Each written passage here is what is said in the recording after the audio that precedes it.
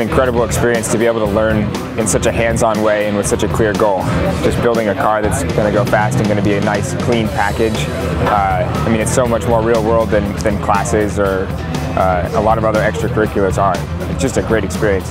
I think that often there's a disconnect between mechanical engineers and electrical engineers and software engineers. And I think that just the fact that we have such a small team, everybody knows each other so well, we're able to bridge that gap without trouble. We never had any issues integrating systems. Everybody was always on the same page. And even if I don't know how the low voltage system works, for example, I still know how it all goes together. I know how to turn the car, I know how to drive it.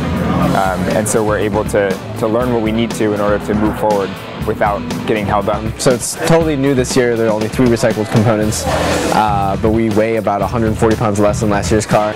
We see about twice as much torque at the wheels. So it was a huge improvement. The car handled very well and it is incredibly fast. I am astonished. I was no more than a third throttle most of the time and maybe a half for one time, getting up to 6,000 to 8,000 RPM of the engine, which is about 40 to 50 miles an hour around the back corner.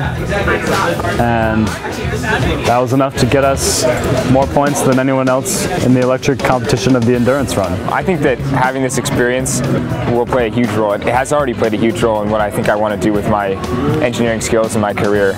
I think I learned that I really value working with my hands and designing parts that I can actually build myself and put together. And so I'd really like to work in an environment where I get to do that, where I get to see that whole process through, to start from nothing, from sort of imaginary design specifications and then working towards a real physical machine.